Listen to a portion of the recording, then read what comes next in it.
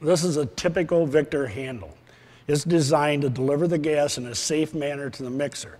One of the big misconceptions in our industry is that the mixer is in the handle, and that's not true. Each individual component has its own mixer. Today, we're going to talk about heating and cutting, the most popular uses of the torch. And this is a heating attachment. A heating attachment can be used for heat treating, priming, descaling, straightening, many other options. Before you use this heating attachment, you need to be sure to check the cone end of your attachment. It has 2 O-rings, and on those O-rings you have to make sure they're neither missing nor damaged. That could lead to a leak. That might lead to an accident.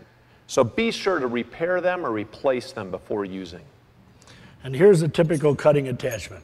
Do the same inspection on the cone end as Ken just advised. In addition, we also want to make sure that we check the seating end for the tip.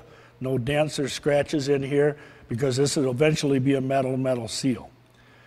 Before attaching the cutting attachment to the torch, we want to inspect the seating area of the torch handle and also the thread assembly.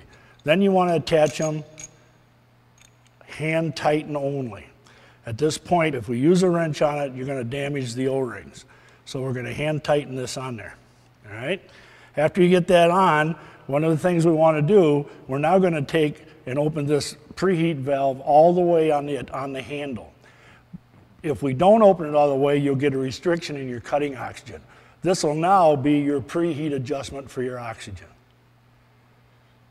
Now we'll take a look at the tip. You want to make sure you inspect the tip on the end, make sure the preheat holes are free of debris and the cutting hole itself is free of debris.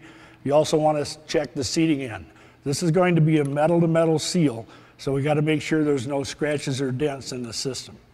Now, unlike the cutting attachment to the handle, we'll now tighten this on with a wrench. And you need to tighten it securely because of the metal-metal seal. We'll then take a look at the cutting attachment, make sure it moves, the cutting lever itself, make sure it moves freely, there's no resistance, and we're ready to go. Your torch inspection checklist should include the following. Inspect valves, fittings, and seating areas for damage.